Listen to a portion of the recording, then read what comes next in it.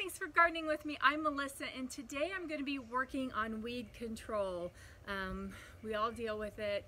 If you garden, I know that it can get away from you super quick. So I like to stay on top of it.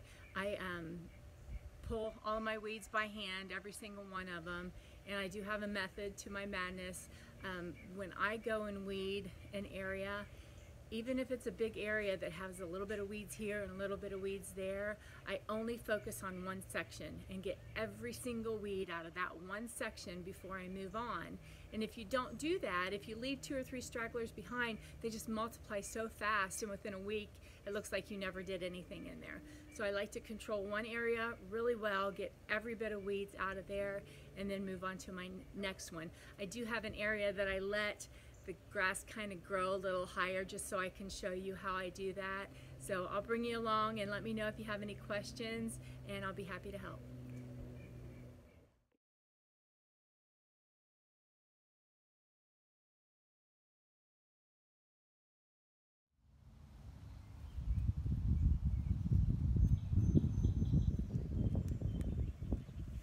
So like I said, you need to make sure that you get the roots out, because if you don't get the roots, you're just wasting your time. You might as well go get a shovel.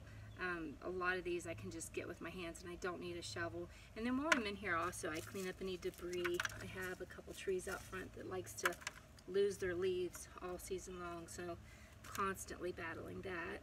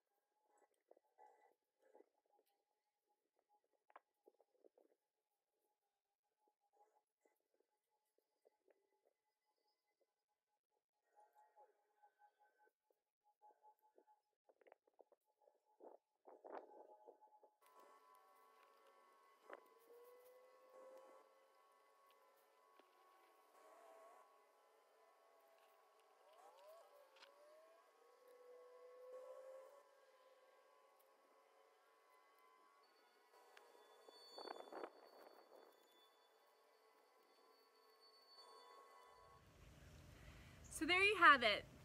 This flower bed is completely weed free. While I was in there, I debrided some of the plants. Some of them had some frostbite, the toad lilies did. So I took all the debris, took all the leaves out. I went ahead and edged it while I was at it, and it looks great. It's ready to go. I don't have to do another thing to it. I'll just keep an eye on it, and if I have 1 or 2 weeds that pop up, they'll be really easy to take care of.